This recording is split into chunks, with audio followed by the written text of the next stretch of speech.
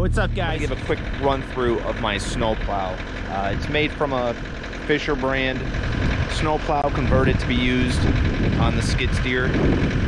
So I'll go through that and we'll take a look at that. Started with a 8-foot Fisher plow.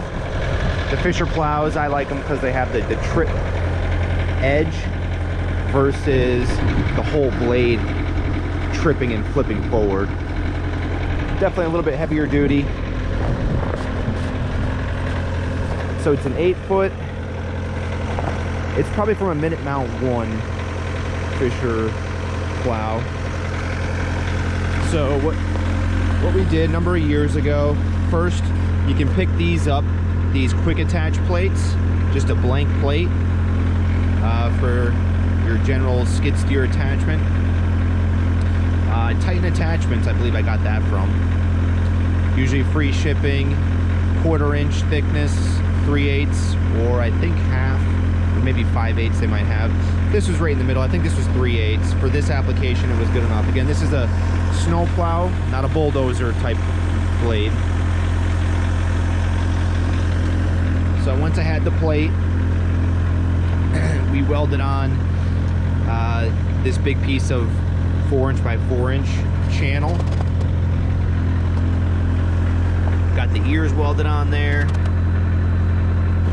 on both sides. Now, most guys that I've seen do this, they'll keep the same type of chain for the top, which I wanted to be able to put some down pressure on the blade. So that's why I went solid mount on the top versus the chain.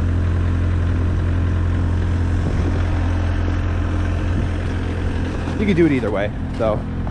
In regards to the hydraulics, so this right here, I made another plow, did the same thing. I'll show you that one too. So this is a crossover valve or a cushion valve. If I hit something, now in the machine there's a relief valve. If you hit something hard enough, there's gonna be a relief valve, but it's probably set to 3,000 PSI. Chances are you're gonna, if I hit in the corner, something really hard, chances are it's not going to damage the hydraulics because the machine has a relief valve at probably 3,000 PSI, but it's probably going to bend the blade.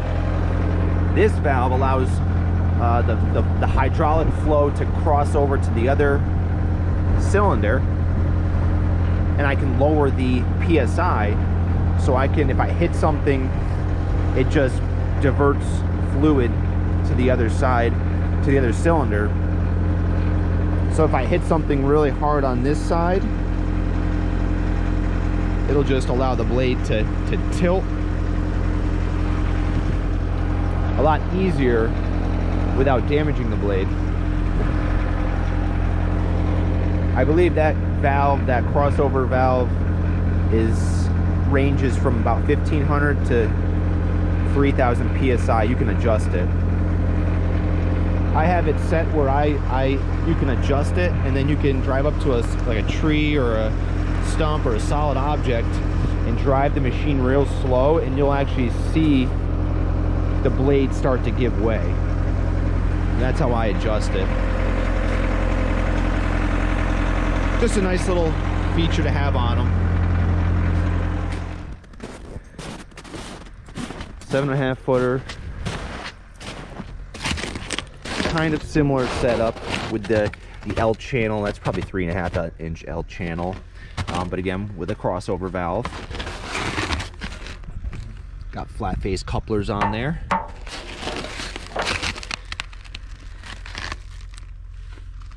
And then we ended up putting this C channel just to give a little more rigidity to the quick attach plate.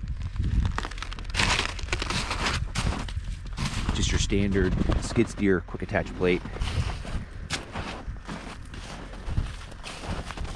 And that was probably off a Fisher, that was probably a Minute Mount 1 type Fisher blade also. Both probably from the 90s era. All right, what I'll do now, I'll get up to an object and I'll demonstrate the crossover valve, how when you push on an object, it's going to give way. So you can see the trip edge tripping. I want to show that first. So if you hit a curb, hit something on the ground, that the edge just trips. All right, now I'm going to show you if you hit something in the corner. Watch.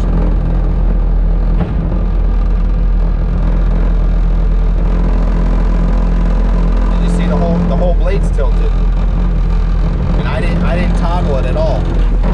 I don't even have it engaged. Here we go. I'm going to straighten it back out. Watch.